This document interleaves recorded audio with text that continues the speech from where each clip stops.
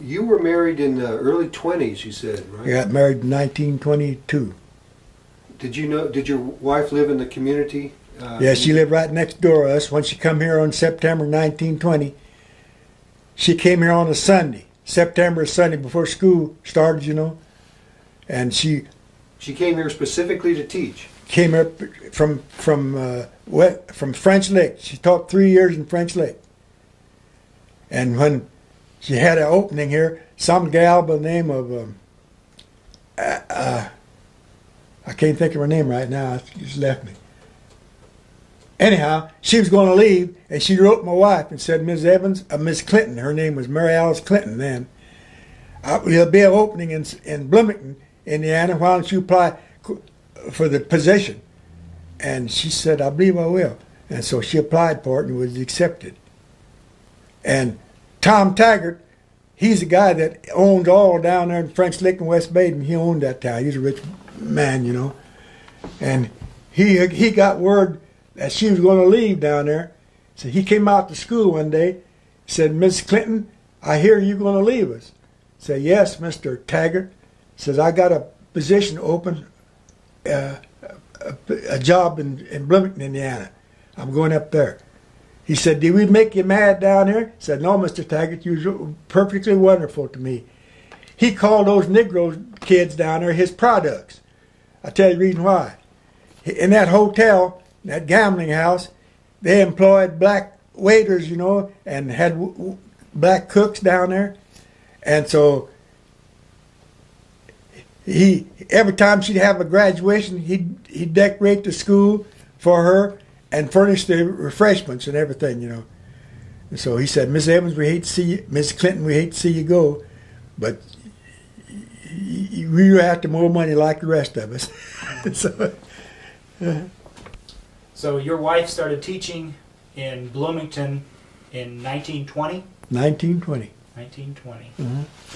Yeah, she came here on a Sunday morning, and she wanted a room with my mother, because black people, you know, couldn't stay in motels and hotels then, back those days, you know.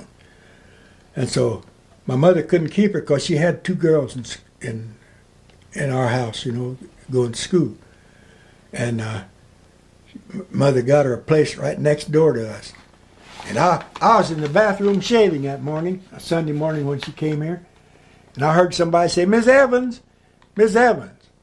And I looked out the bathroom window. My bathroom window faced Mrs. Crawford's porch, you know, I could see who it was. And it was her standing on the porch. She said, you going to church this morning? And my mother said, yes, I am. She says, may I go along with you? And I said, yeah. And my mother said, yeah, I'd be glad to take you. And so I said, I'm going to get, as a good-looking chick standing on Mrs. Crawford's porch, and said, I'm going to take him to church. Because my mother couldn't drive a car then, you know. Mm-hmm. And so I wasn't going to church that Sunday. We was going to Spencer that afternoon to visit my grandpa, you know, and my uncles and aunts over there in Spencer. And I was dressing for that mostly. So I hurried up and dressed and took them to church and went after them. And Reverend Porter, down at the Second Baptist Church, then he give dinners down there every Sunday. And so I took them down after our church was out. She wanted to go down to dinner. So we took her down to Baptist Church, and something happened to the stove that Sunday, and they couldn't have dinner down there. And I said, Mother, invite her to come out to our house, because my mother always had a good dinner on Sunday, you know. So she invited her to come out there. She accepted. And we got to eating dinner. After dinner, I said, Mother, invite her to come and go on this trip with us. So I wanted to meet some of my people since she's going to teach in Bloomington. She accepted and went over. So when we went to Spencer, Mother and Miss Clinton rode in the back seat, see. And before we left Spencer, I said, Mother, we was going to Martinsville to see my Uncle Fred run a barber shop in Martinsville, my dad's brother. And so we was going to visit them, Aunt Flora and Uncle Fred. And so I said, you and Pop sit in the back and let Miss Clinton sat up there with me. This is in the Glide? In the Guide, yeah. Mm-hmm. She accepted. Well, we took that trip, and everybody, all my kinfolks, thought she was a wonderful gal. Of course, I did too. And so, the Mikado, the operetta, is going to be at the Harris Grand Theater that Monday, you know. So I had a ticket. I bought my ticket first part of the week, you know, to see the Mikado. And so I asked her, would she like to see the Mikado? She accepted.